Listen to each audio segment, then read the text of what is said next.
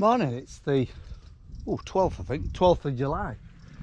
Just having a quick look before, it's only 6 o'clock, I'm just having a quick look before we're having some concrete delivered. So concrete, first wagon's coming at 7, and then throughout the day to do a bit of a corn store we're doing. So yeah, having a quick look at our fodder beet, and yeah, very pleased. In fact, the rain's come because it was starting to flag a bit. There's two different varieties. There's Blizzard on the high stand, and then there's this Jamon. And Christ almighty, it's bulking up real good, look. But growing out of the ground, I got told this Jamon would grow out of the ground. So I hope it doesn't create problems for lifting it. But yeah, it looks fantastic.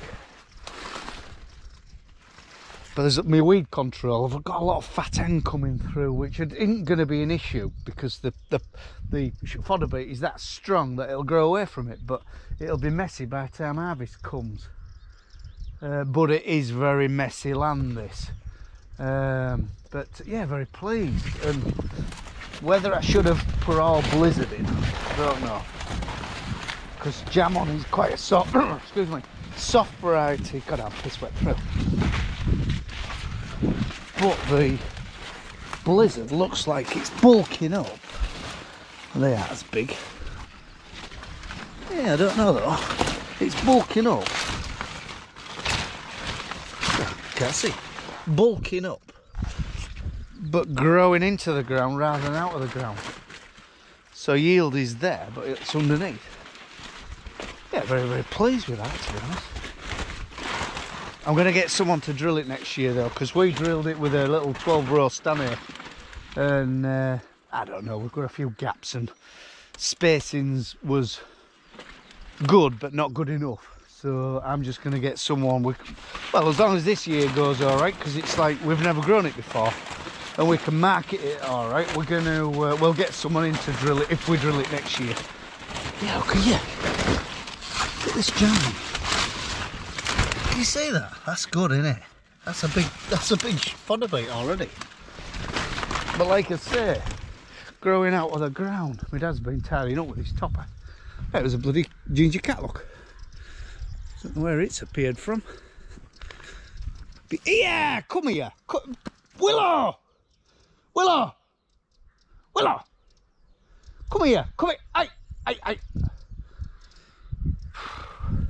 Come on, Will. Yeah, we just need to tidy up. Christ almighty, we've just got some junk on this farm. But saying that, look here. Like to most, it will be a trailer load of scrap. But to us, we keep coming. I come other day and got 2 pieces of steel off it. Photo bombing again. And yeah, to most it's junk. But you go by a lump of steel like that. That's a levelling bar off it, the power of that. You go buy a lump of steel like that, a lump of box section, that grade. You'll be talking 250 quid for a lump, 6 metre lump. So if I've got 3 metre there or 4 metre there, and I need a bit of steel for something, it's all there. So yeah, you can very easily scrap everything, and then you want something. But yeah, Dad's been cleaning up. We just need to sort of, I don't know, we've got a lad bringing some rubble, so thanks very much, Rich. And we keep levelling it out a bit and hard standing it, and we just want some hard standing where we can keep clean, store a bit of machinery and our trailers so we aren't making a mess and paddling shit into the yard in winter. Maybe even heaps of straw on these bases just to make it a bit tidier. Yeah, it just keeps dropping us a bit of rubble off and we keep moving it into position and wherever we want it, and it works well. Right, we'll go see what concrete. Yeah, we put this concrete down on Monday morning, first thing. And we left it a couple of days to go off, and we're doing the other side. It's just like basically a general purpose shed, but with the option of pouring some corn in. I mean, we could shove 200 tonne of weight in here if need be. And we are going to clad all the fronts and put doors on. So that'll be cladded, obviously. That'll have a big door. I like the look of these American hydraulic doors, what sort of go up and create a bit of cover. And I think, where are we? Meckham. So you have a unit, electric hydraulic unit, and you press them to put your doors up. You know, watch this space. I don't know. Winter time, we might have a go. But yeah. I mean, look, a lot of people look at these sheds. Hey, you're going to tip corn in here. Well, it's possible, isn't it, if you're careful? I mean, heap it up to top at walls, because all these walls are reinforced with 2 posts in between, so you could heap it to the top. And yeah, it'd be a good little temporary store.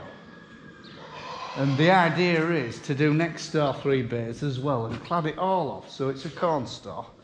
Well, general purpose shed and corn store, because our main corn store, we re-roofed it 5 years ago.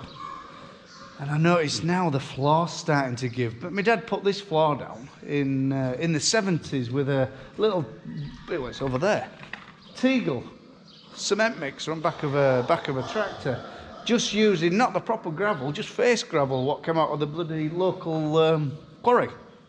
You know, it wasn't really hard enough. And it was all right when trailers were sort of 3 and 5 ton. But now the 15, 16 ton on super singles, it's starting to move and crack. And it's just giving up. And the plan is I think in 5 years' time, it will be really knackered. So plan is probably to, I don't know, take a bit of stress off that shed, so we can put corn elsewhere and use that for storing machinery, or even fill it with something else anyway. Instead of putting a brand new floor down. That might not make sense to you, but it's very low in places as well. So I don't know, I've got a plan anyway. But yeah, this concrete can I shopped about a bit. I shopped about and I ended up going to our local firm, because he always looks after me. I priced a buyer's group and they couldn't get nowhere near. And it's a right good stuff. It went off in no time. It went off you could have walked on it in 5 hours. And it's a lovely colour, as though it's got loads of cement in. And yeah. Very, very pleased. So yeah, we're doing this side. But I watched it news this morning about, it was last night actually. I watched it news last night. Annoys me to death watching news nowadays. I'll behave carrying stuff all over. Yeah, look, that's what she does. She grabs stuff and carries stuff. Next minute, you've got that in the middle of the yard and throw a bloody tyre. Behave yourself. Yeah, watching news about the state of our hospitals and schools or one thing or another. Well, when are they going to realise that they're wasting money? You know, like these jobs aren't getting done efficiently. I mean, this bloody job here, I mean, we've done it as cheap as possible and a bit of hard work. Well, nowadays it's just like shell money in and toss it off and make the most out of what you can get. Like I was talking to a fellow, an edge cutting contractor the other day. He says, oh yeah, did a job for council. And he says, we worked till 10 o'clock. There was a team of people picking litter up behind him. He was doing these grass verges and edges. Team of people cutting litter up. First day, oh no, stop, 10:30, stop. We've done enough for today. We have to make this job last. What? What's all that about? Get bloody job done and get on to the next one. Well, how's that cost effective? So there's someone at the top knowing what's going on there, wants sacking, you know, and make it more cost effective, you know, so you get job done. Well, this is happening in every organisation. And why people aren't sort of seeing the wasted money in these projects, I do not know, you know. Anyway, rant's over. So yeah, that's what we're doing today. They're coming in at 7, first wagon at past. We'll get some visqueen down, put some plastic down first, so it's damp proofed, and we'll put about 6" down. And yeah, good. It's 22 cube going in here. And yeah, our local firm, Sansfield it's called, give them a plug, because bloody hell, they shocked me. They said, yeah, because I support local. I try to support all local firms, you know. Well, so they stay around, to be fair. You can go, and he beat them all on price anyway, so yeah, that's on today's job. And then I want to desiccate our rape. We've got some rape to desiccate, so...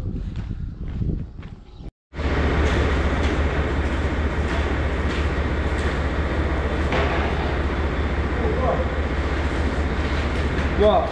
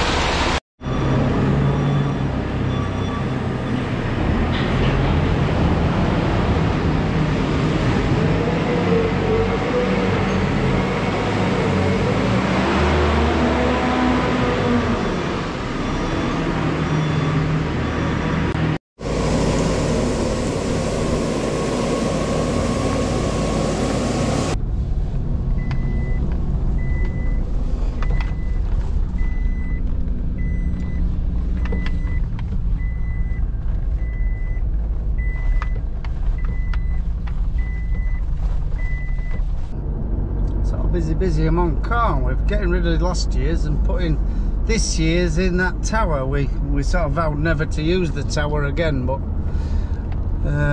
we are, because we've got some barley what ain't very clean, and it's just sort of gets rid of some barley what's 18% and sort of full of, you know, not so clean with brome and one thing or another. So we are using it anyway, not to the disgrace of them two lads. Yeah, we're just clearing wheat out. Bloody hell. Look, well, there's more than we thought. We sold 2 load, thinking that would be... Anyway, there's going to be 3, so it's a bonus, but we didn't sell this very well. I mean, this hasn't been sold at a good price, but nowhere near... Well, it ain't got, didn't have a 2 in front of it anyway, I'll put it that way, so... I'm off spraying our rape now. It's far too windy, but that just keeps these bloody horrible showers, and it's... But I mean, I think the Roundup will get in the canopy, you know, and there's nothing round it what's vulnerable to get drifted onto, so it's gonna have it. Because yeah, some of it's shedding, some of it's as green as grass, like, so it's gonna have it.